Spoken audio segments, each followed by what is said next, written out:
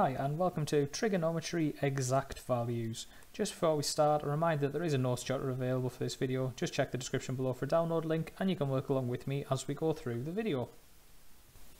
So to begin with, I'm just going to look at a couple of triangles, a couple of triangles with some very important features, and we're going to use a little bit of Pythagoras in order to find some missing lengths within these diagrams. So in our first diagram, we have a triangle, right angle triangle with a length of 1 and another length of 1, and therefore if I want to find the longest side, the hypotenuse, well that is going to be the square root of 1 squared plus 1 squared, and 1 squared plus 1 squared, well that is 2, so the square root of that is the square root of 2. It is just root 2. We don't know the exact answer to that, therefore we just leave it as root 2. In the equilateral triangle, I've got a side of 2, another side of 2, and there's another side of 2. Now, I've added in a line of symmetry here, the perpendicular line straight down the centre of that shape, and that has created the right angle triangle. Now, if that's the case, then I can actually think of this, instead of it being a length of 2, I can think of that as being a length of 1 and another length of 1.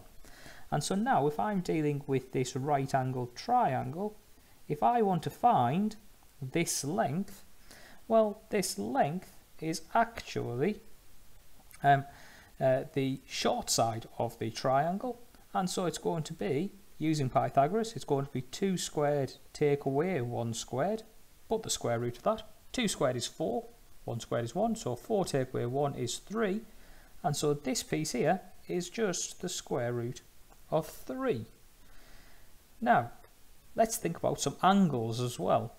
This first triangle, well, it is an isosceles triangle. I have two sides the same length, and therefore these two angles must also be the same size. And if this is 90 degrees, I only have 90 degrees left to split between the two, and therefore they both must be 45 degrees. In the equilateral triangle, well, the rule about an equilateral triangle is that all angles are equal. So all of the angles would have to be 60 degrees. But what we've actually done is at the top we've split it into two equal pieces. And so at the top we have 30 degrees in both cases.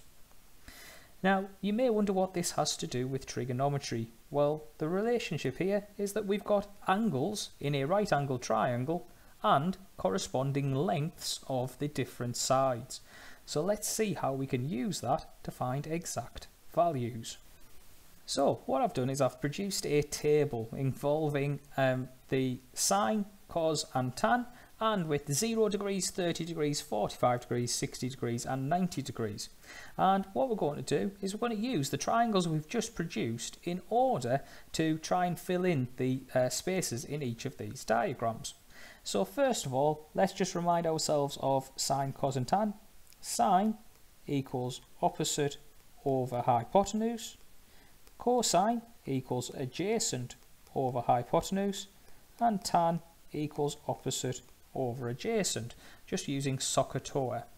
And so if I'm using 30 degrees, well, I need to be thinking about this triangle, and for sine I am looking for opposite over hypotenuse, and so the opposite side would be 1, and the hypotenuse would be 2, because at this point I'm not actually thinking about this being an equilateral triangle, I'm just thinking about the right angled triangle. And so sine 30 is exactly a half. If I was thinking about sine 45, well, I would need to be thinking about this angle here, and sine is the opposite, which is 1, over the hypotenuse, which is root 2, so 1 over root 2. But this is not quite how we like it. If we've got 1 over root 2, if you ever just type that into a calculator, it would switch things around a little bit. It would actually call it root 2 over 2. They would mean exactly the same. Root 2 over 2 is the same as 1 over root 2. For 60 degrees, again, I would now be thinking about this angle, and if I took the opposite side, that would be root 3, and it will be over the hypotenuse of 2. Now with 90 degrees, what we need to think about here is opposite over hypotenuse. Unfortunately, the opposite to the 90 degree angle is actually the hypotenuse, and therefore we can't say what that is using it, but I will tell you that if we follow the pattern here, we have 1 over 2, we have root 2 over 2, we have root 3 over 2, we actually end up with root 4 over 2. And root 4 over 2, well, that is 2 over 2, it is 1. And you could think of that as being the opposite 2 over the hypotenuse, which is also 2. If you do follow this though, if you follow the same pattern, what's carrying on is that we would actually get 0 over 2 here.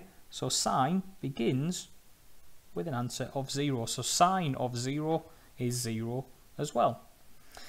If we think about cos, I'm going to change colour and I'm going to go to cos of 30. And so again, back to this diagram.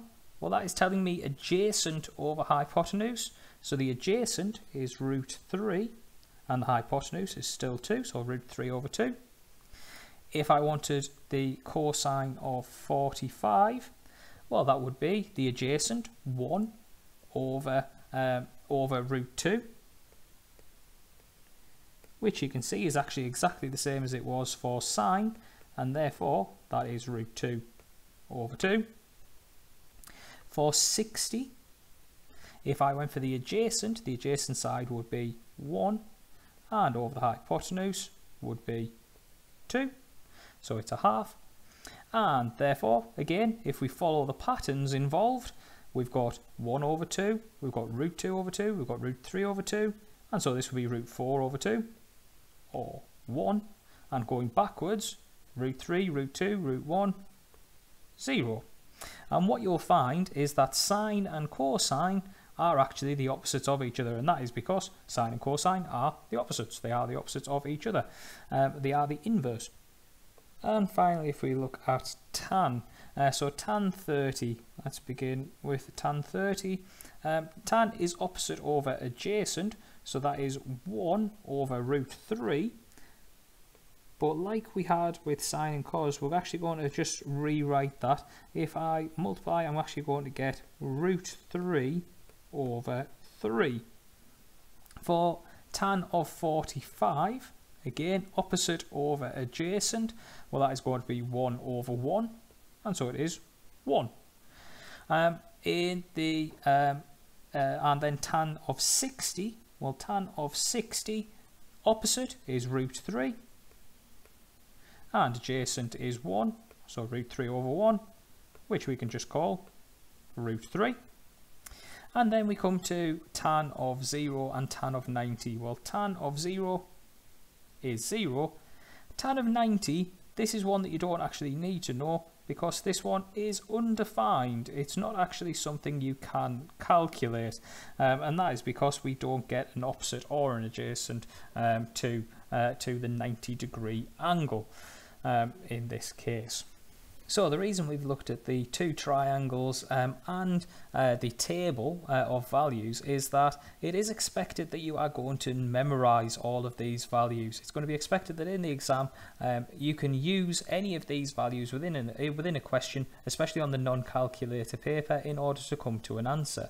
And so an example would be the angles in a triangle are in the ratio 1 to 2 to 3, and it can be shown that the triangle is right angled. Now, what that is telling us is if we are thinking about our triangle here, we know that the angles are in the ratio 1 to 2 to 3, and one of them is a right angle, meaning 90 degrees. Now, that must be the largest angle in there. The other two angles, well, they need to be based on the ratio. So the first part is going to be a third of that size, so 30 degrees, and the other one is then going to be double that, 60. So it's telling me that I have a triangle that looks like this. And the other piece of information is that the hypotenuse of the triangle is 15 centimeters long. Calculate the length of the shortest side in the triangle. Now the sketch is useful here because the sketch lets us know that actually the shortest side is going to be this one here. Now, if I want to use this, find this value, I need to think about whether I'm going to use sine or cos or tan. And in this case, let's use the 30 degrees here as our angle. And so if I were labelling the diagram, I would have my opposite, my hypotenuse, and my adjacent. Those are the two values I'm interested in, opposite and hypotenuse, and therefore I'm going to use sine. And I'm going to use sine 30 equals the opposite, which is the value we want to find, over the hypotenuse. Now this would be perfectly easy with a calculator, but actually it's quite easy without a calculator, because do we know what sine 30 is?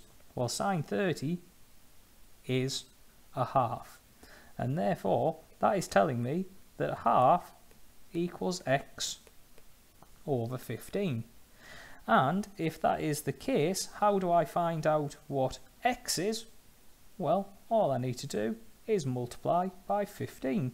If I multiply by 15, that's 15 over 2 equals x, and so x equals 7.5 centimetres. Next, we're looking to try to find the length x in this diagram.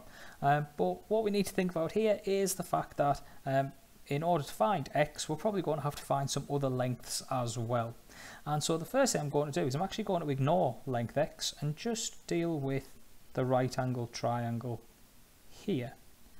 Now, if I have any information, I know that the hypotenuse of that triangle is 18 centimetres. I know that the angle here is 30 degrees, and so I can actually work out the height of this triangle.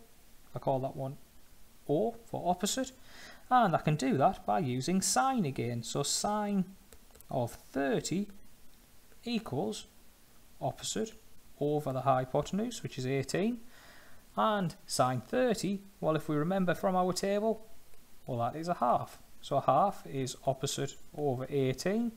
So if I multiply by 18, I get that 18 over 2 is the opposite, and therefore that opposite side is 9 centimetres.